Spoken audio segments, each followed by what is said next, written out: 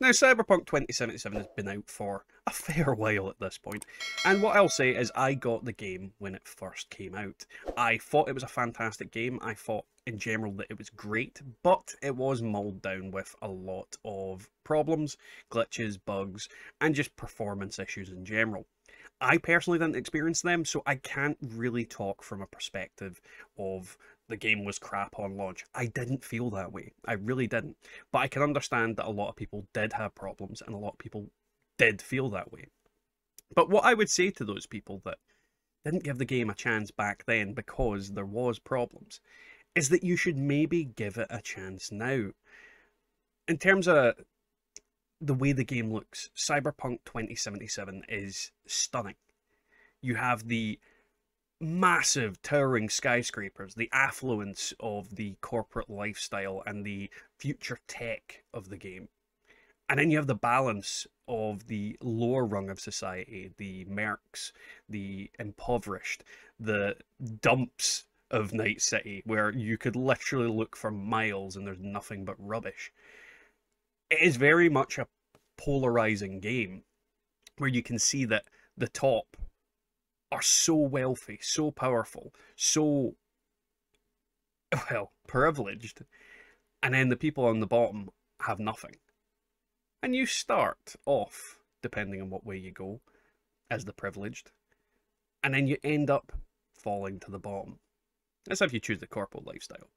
And I just feel like in terms of how it works and how it frames the game, it's just very, very visually impressive. And it's CD Projekt's Red's first real foray into that kind of thing.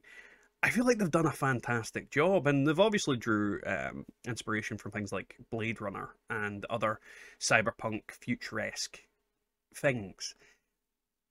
And I just feel like they've done a stunning, amazing job when it comes to how the world looks and how the world is.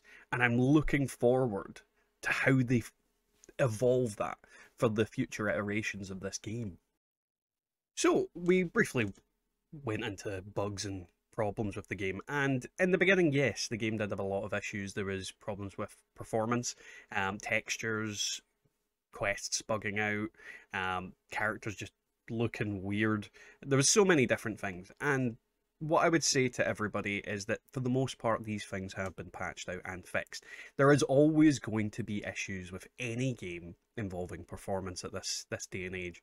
We're in an age where people release games that are so broken and so buggy that they can't run, period. And there's still games that were like that and are still like that. Things like Anthem, for example. So I feel like if you think Cyberpunk is a buggy game, then you weren't wrong, but you're probably wrong now. If you have one of the more performance heavy PCs or consoles, the game should, in theory, work fine for you. So I would recommend picking it up for that sake. Then we move on to things like gameplay. Now, in terms of the gameplay, Cyberpunk never lacked. It honestly never lacked. The movement system in the game is absolutely great. You have this kind of ability to just jump and fly off edges, you know, all the cyberware that gives you this maneuverability in the game just feels really, really good. And I just love it, you know, being able to double jump, all that kind of thing.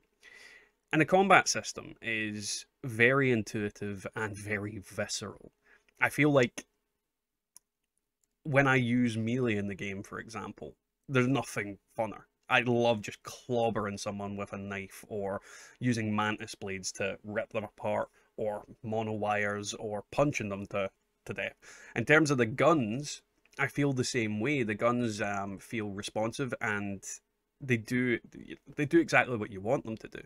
And each gun, within reason and within obviously type, is kind of unique in certain ways. You know, the way they handle, the recoil on them, the amount of damage they do, the kind of spread on the shots if you've got things like shotguns and all that. And all of these kind of things are what makes a game fun. You want differences in weapons, you want differences in each kind of thing you use, a different feel to them. And it has that. It has this very, very intuitive combat and movement system in the game that just feels great. And there's so many different builds and different ways that you can play the game. I mean, for example, my most recent playthrough was a melee kind of throwing knife build, where most of the time I'd use a Sandevistan to slow down time and throw knives into people's faces or snap their necks.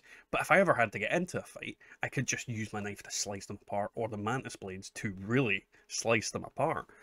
And this is the kind of thing that this isn't how I played the game originally. I mean, I played the game as a netrunner where, for the most part, I avoided directly engaging enemies. I would blind them. I would make them distracted. I would cause their cyberware to malfunction, and then I'd snap their necks, or I'd shoot them with a handgun. It just depended on the situation, because sometimes you're forced to fight. And this is the thing, you can play this game in a multitude of different ways. You can go in all guns blazing, or you can pretend that you're not even there and sneak up on them. You can literally not fight at all. There's very few instances in the game where you're actually forced to fight enemies. For the most part, you can just avoid any and all combat just by simply sneaking around and being smart. And this is the thing about a game when it comes to gameplay. If you give the players the ability to do what they want, then they should enjoy it, because it's what they want to do. And I feel Cyberpunk really hit that on the head. It gave you that freedom of the choice that a lot of games don't give these days. And at the same time, the game is linear, but it's linear in the direct way that you have to go a very specific path. But the way you get there and the choices you make along the way are pretty much your own. Now, since we glossed on the choice and things like that, the story-wise, now I think the game's story is actually pretty decent. And the way it works and the way it is, I very much feel like it is done like a tabletop RPG. And what I mean by that is this game is based on a tabletop RPG. This game is basically based on something that's akin to D&D, Scion, Exalted. There's loads of tabletop games out there. If you don't know them, I would heavily recommend you look into them. And the way you have to look at a tabletop game is that everything is kind of done by the DM, the person in charge, the one who's created the story, and the person who then lays it out before you. And they have a story progression in mind. They have a story that they have set out in their head of, you will go do this, you'll go here, you'll do the X, Y, and Z. And in tabletop games, quite often the party will deviate and meander and wander around, but the main story is always there, and it's always the position of the DM or the person who's managing the game to try and lead his players back to where he needed to be. And this is the thing that I feel Cyberpunk does really well, because you, in the end, are forced to go a very specific path, do very specific missions. But there's a load of side missions and tons of other kind of little things you can do. You don't feel pressured into going back to the story, but you will have to get there eventually. But it doesn't feel like the same way that it does in Skyrim or Fallout, where you have to go fight Alduin, you have to find your dad, you have to find Sean, and then you just leave it until, you know, the cows go home. You have that option of going back, and it just doesn't feel like you're being forced to do it, or like the game's pushing you to do it. There's so much to do, so many places to go, so many things to see. And I'm not going to say this is a story that's in the same level as, you know, Shakespeare, to give you a terrible example. I'm not a fan of Shakespeare, but you know what I mean. It's a thing that people put up on a pedestal. It's not that level of storytelling, but it is fun, and I do enjoy the story. I do enjoy the world. I do enjoy the characters. And there's so many characters in the game that I've got genuinely invested in, and I care to see them do well. Victor. Like best man ever, Victor. So that's something that's great about this franchise. They've made characters that you want to like. And that's a core thing of any RPG. Liking the characters, liking the world. Now, I'm going to go into probably the thing I like the least about Cyberpunk 2077. the driving system. Now, this again is their first foray into this kind of thing. So I'm not like gonna be absolutely brutal about it. But when it comes to the driving, I think they have done poorly in comparison to other games. And the reason for that being is that I mainly drive motorbikes, and they are the only thing I feel in the game that was done right in terms of driving. The motorbikes feel like they've got weight to them, it feels like they're responsive, it feels like they don't turn too sharply for absolutely no reason. They feel like a solid object moving at speed that moves as it should. But when it comes to the cars in the game, I feel like I'm driving a marshmallow in a freaking hurricane. They are so floaty and so light and not weighty at all. They spin out at the most ridiculous inputs. Like, literally, you could just turn a wee touch and straight off the road into a family of four. There's so many things about the cars in the game that just doesn't feel right. And for something that has four wheels, I would have thought that it'd be a lot more maneuverable than the bikes. I could be wrong, I'm not a driver in real life, but I've played a lot of games that have driving in them, and the cars just feel a bit wrong. And don't get me wrong, some of the cars are better than others. Like, the car you get originally in the game isn't one of these cars that just feels like it's all over the place. But the second you get to some of the cooler looking cars in the game, you have this big weird floaty feather and a freaking snow globe spinning around. It's just, yeah, the driving needs work. And I hope that's something that they focus on in the next game. On top of that, obviously, we see flying cars in the game, and we never get a chance to operate one outside of mods that people have made. And I'm hoping that they do bring that in as well, that they create some sort of flying mechanics, because it would make maneuvering Night City not only easier, but a lot more majestic, especially if they really made you work for that flying car. You know, maybe only had one in the game, but they really made you work your ass for it. Because I think that would be interesting in itself. Now, obviously, with the release of Edge Runners, Cyberpunk 2077 has got a lot more attention from a massive host of different audiences all across the world. Anime has that power to bring different people from different regions all together. And I think people are finally seeing that Cyberpunk 2077 is not a bad game. And in my opinion, it never was. I think it was always a masterpiece.